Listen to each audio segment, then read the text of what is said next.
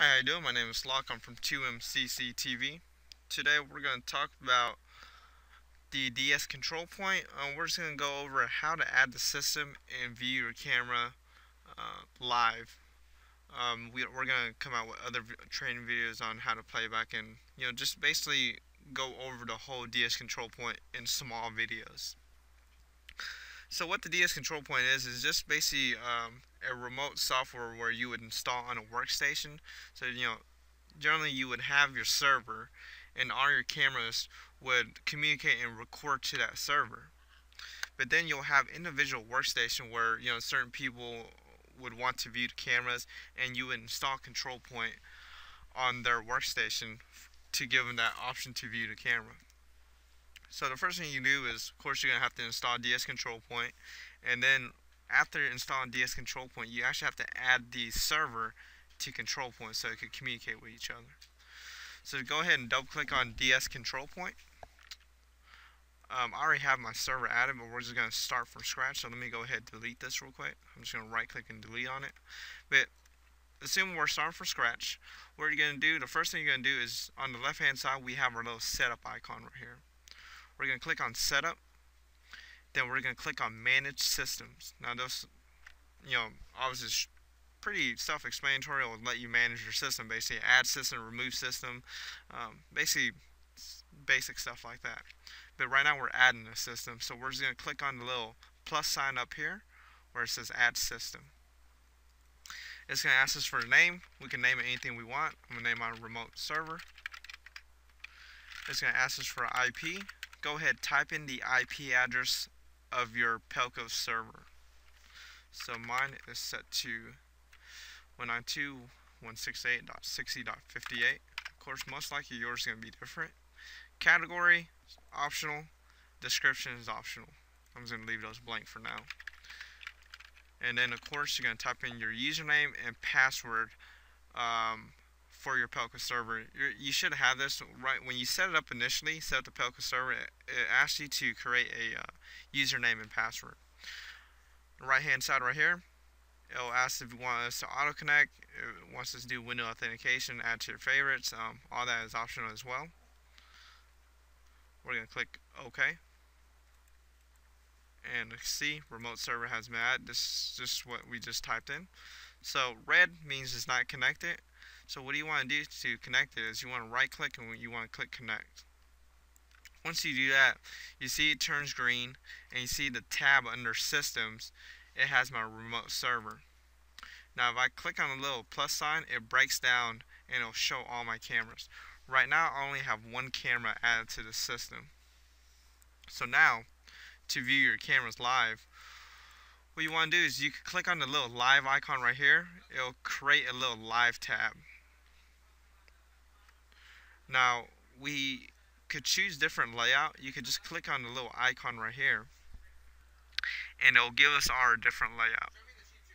So since I only have one camera, I'm just going to choose a single layout. Now I'm going to drag over my camera and I'm just going to drop it, and it'll show me the live view. So let's go through a quick rundown of just the icons on top of here. Let's start with the digital zoom. If you click on it, you're able to scroll up or down with your little roller on your mouse, and it'll zoom in or zoom out. Then you could just left click and just drag wherever you want to go on a picture. We have our image adjustment right here. It'll let you tweak the brightness and contrast of your camera. Simply hit apply. And then we have our manage OSD. So what the manage OSD does is it just basically lets you adjust the information that's displayed on the camera. So when I click manage OSD, let's say right now it's only showing me the time and the date on my camera. So let's say I want to show the camera name. I could click that. I could just click OK, and it'll show me the camera name. So it's pretty nifty. And what I can do is remove. It'll remove the camera. That's the little icon right here. We have our little configure motion settings. Basically, it just lets you adjust the sensitivity of your motion in a scenario where you notice that your camera is not as sensitive. If someone's walking by and like way in the back of your background it's not picking up, this is where you want to go to adjust the sensitivity. But from my experience, usually the default settings are pretty good. It's pretty accurate. So usually I just kind of leave that alone. But again, just cater to whatever situation that you have for that time being. The next icon that we're going to have is we're going to have the print icon.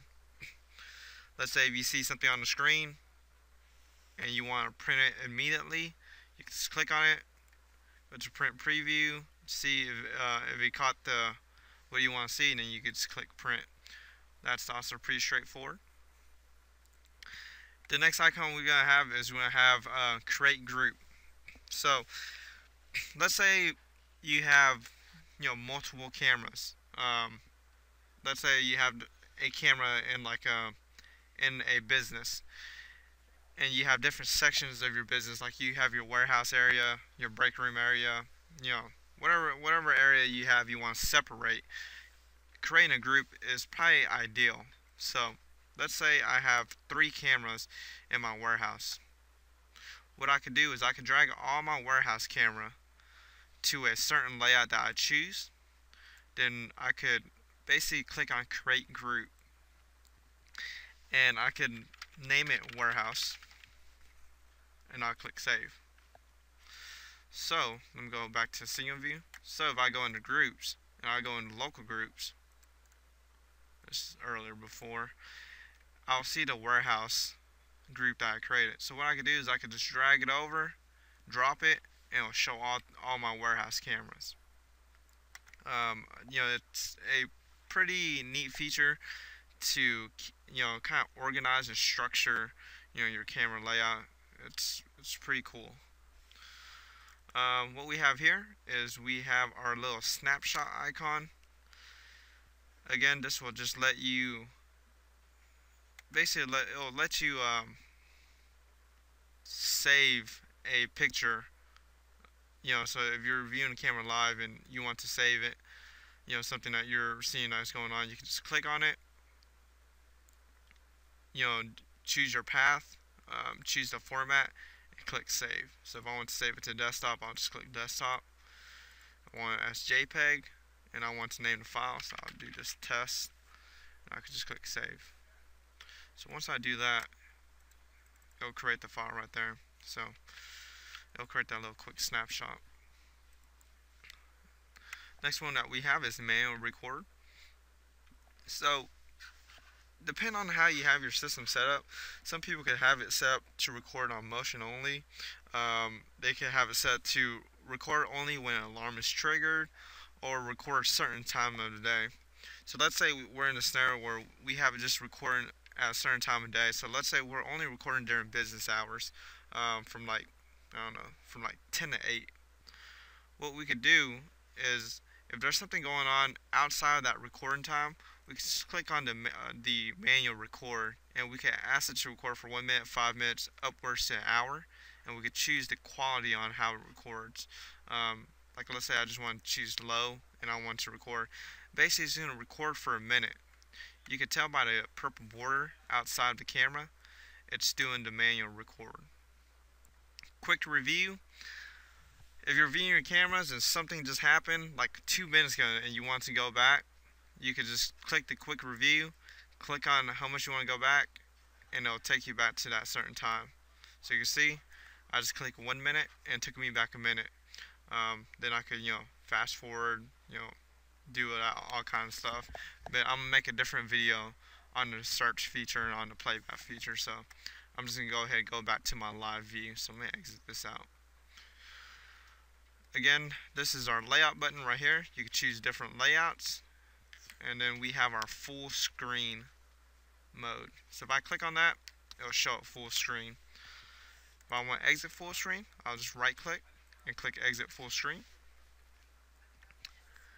And our last icon is the unlock tab. So basically, if I had 2 monitors and I had certain cameras I want to view on my second monitors, I would create the layout, or even create a group. So let's say we'll use our warehouse example again. So I have my warehouse cameras right here, and let's say I had a second camera that a second monitor that I want to view my warehouse camera on. So what I want to do is I could just click the unlock tab. It'll pop out all my cameras, and I could just basically drag that over to my second monitor. Then if I had some more cameras on view here, I'll just create, or I'll just drag cameras to this view. So that's basically it. That's basically how you add your system, how you view your cameras live, and most importantly, how to create groups on your camera system. Make sure you check out our other videos on the DS control point. The next video we're going to do is we're going to do how to playback, so make sure you check that out. Thanks for taking time and watching this video. Make sure you check out our other videos, and make sure you visit our website at www.2mcctv.com.